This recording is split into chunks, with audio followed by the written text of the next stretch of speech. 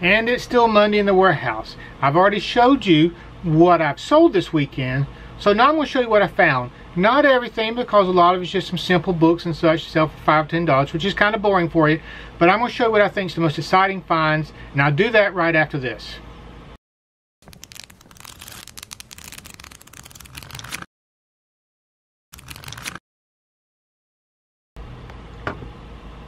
Alright, I'm going to start off with some of the simple stuff. I'm always looking for mugs, you know that. You know, I still got mugs to list, but when I see something I want, I just can't resist buying a mug. So, I found 2 of these North Carolina State Wolfpack mugs. Still got a $1 price tag on them. Paid $2 for both of them. Should be able to sell each one for $10. So, pretty good, right? Alright. You remember what I said about books? Always check the books, right? So I picked up a bunch of books this weekend, and they're not all high-ranking books. They're not going to sell, you know, like that, but they'll sell, and they'll sell for pretty good money. I sell both on Amazon and eBay, depending on which one will bring the most money and which one works the best. So I'll decide, but I looked these up, so I looked up these prices on Amazon, and I'm going to go with those prices. The first, Symbolism of basically the Order of the Eastern Star. It's a Masonic organization, and this is a little simple paper hardback book. It's got a little writing in it, but I know I can sell this book for $25. I paid $1 for it. Mystical City of God. I'm trying to avoid that reflection. Paperback still, 50 cents on paperbacks, usually what I pay. $15 every day. He Came to Set the Captives Free. It's not a high budget book, you know. I paid a quarter, 50 cents. I'll sell it for $5 plus shipping. That's not a bad profit.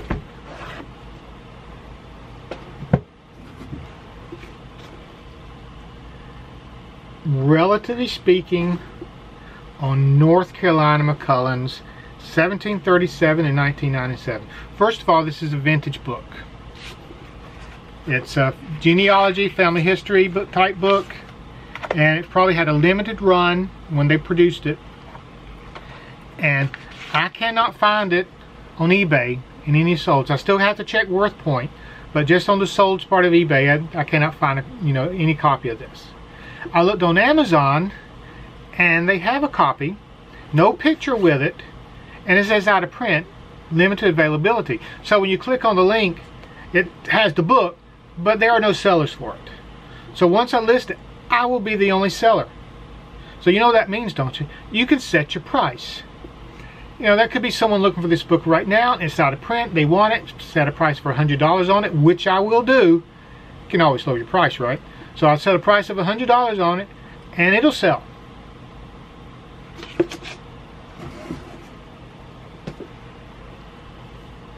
Alright, we're still talking about books. Pioneer History of Dallas, Texas, Masonic Perspective. Always pick up Masonic books. They may not all be worth anything, but usually Masonic stuff will sell. I found a box of Masonic jewelry one time. The lady wanted $20, and she hated to ask for $20 for this box of Masonic jewelry. There was like 4 or 5 rings, a bunch of cufflinks, all with a little Masonic symbol, all made of, 14 karat gold, however many karat gold the rings were.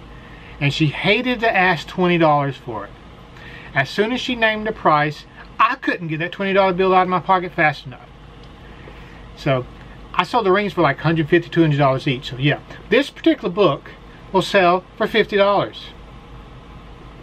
Paid $1 for it. Can't beat it. Another book, simple little paperback book. Not a big deal. You would probably just pass it up if you didn't know to look. $20 online. Will sell. Harry Potter books.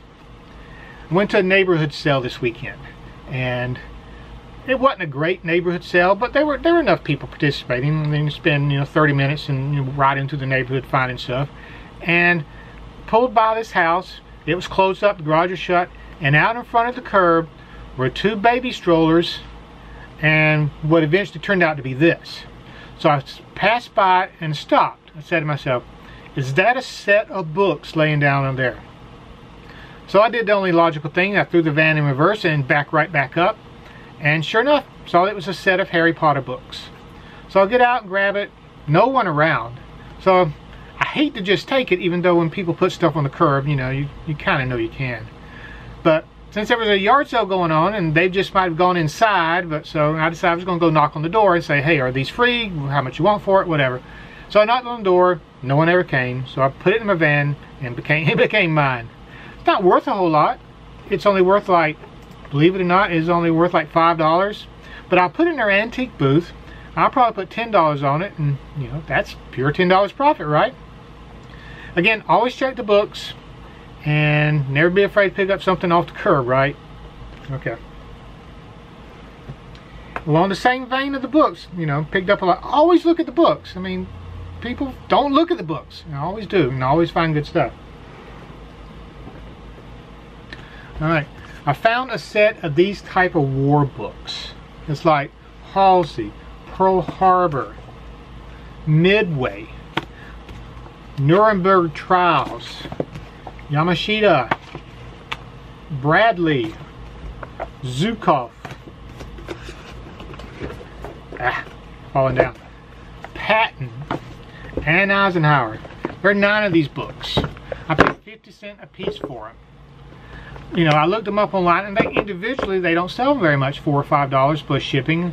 And well, 50 cents, that still wouldn't be bad. But you bundle them all together, I know I'll get at least $30 for it. So a $30 price on $4.50 what I spent. Yeah, good deal, right? I thought so too. So books, don't be afraid to look at books.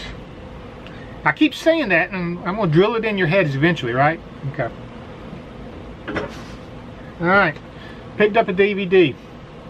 People say DVDs don't sell. That is patently not true. DVDs still sell, and I'll preach that every day of the week too. DVDs still sell. Not every DVD, obviously.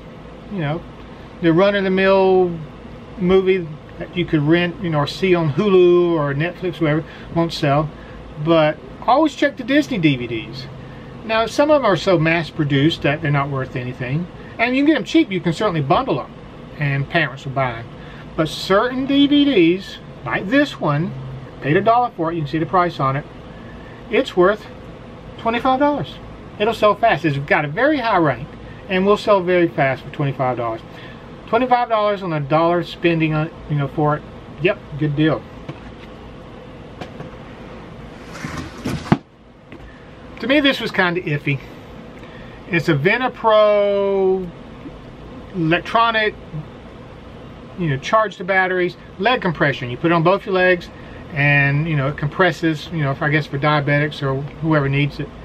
And the lady let me test it out in her garage. Well, I didn't put it on, but I plugged it in to make sure it actually worked, and it did. And she wanted $5 for it. It was the first yard sale of the day, and I hate passing up a first sale, especially if I think I can make a little money on it. But I looked it up there, and I could see it was worth $20 or $25, hoping it was more. But I got back home, looked it up again. Sure enough, $20 on a $5 investment. Not too bad. I'll do that. Hope someone wants it. Last but certainly not least, went to another sale, and he had lots of cool stuff out. He had Star Wars stuff, he had Star Trek stuff, and he had Dungeons and Dragons stuff. Not all in good shape, and I picked up a few things. I mean, I really don't need an R2-D2 speaker for my car, and I think he might have a little too much money on it. But I mean, I would have taken it all if it was a good price. But I was having to be very picky with my money yesterday, or Saturday rather, and so I picked up a few books. Then I saw this. Maybe you can see it, but this is collectible Titanic replica china, and I got 11 pieces. It's not a full set. I got a couple of these, a couple of the big plates, so I got 11 pieces in all. He had a nice little stack, and he had a $5 price tag on it. So is this $5 for all this, you know, Titanic china? I still didn't know how much it was worth, but for $5 for Titanic replica china, I mean, if you don't have $5 to spend on a hunch like that, you're probably in the wrong business.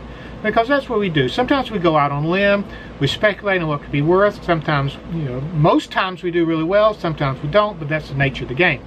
So I said, is that $5 for it all? He said, yeah, $5 for all of it. I said, cool, I'll take it. And I got home and looked it up, and the pieces run anywhere from $10 to $20 a piece, sometimes more. And there's all in very good shape. I can't find any nicks or cracks in it or anything. It looks very clean. So, you know, I could easily make $200 off this china set for a $5 investment. Tell me that's not a good deal. All right, that's basically what I found this weekend. Like I said, I found some more things. I went to one sale and got a box of books for $5, and there's a couple of, you know, higher budget books in there, higher dollar books that I'll sell, and the rest of it's just, yeah, I just threw in the box just to throw it in there to fill up the box. You gotta get my money's worth, right? So I just threw it in there, and I still had to go through those, so that's another time, but it's nowhere as exciting as my Titanic china.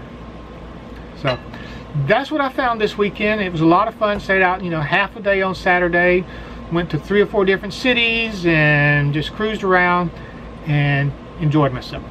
And I always look forward to going to yard sales, even though it's getting to like 95 to 100 degrees by 12 o'clock or 1 o'clock in the afternoon. Starting to get hot, and people get tired of wanting, you know, put themselves up, and we'll give you good deals because they don't want to stay out in the sun any longer. So that's my story for the weekend. Hope you enjoyed watching the video, and please watch the previous video, what I sold this week, and I'll put a link here or here somewhere. And until next time, we'll talk again.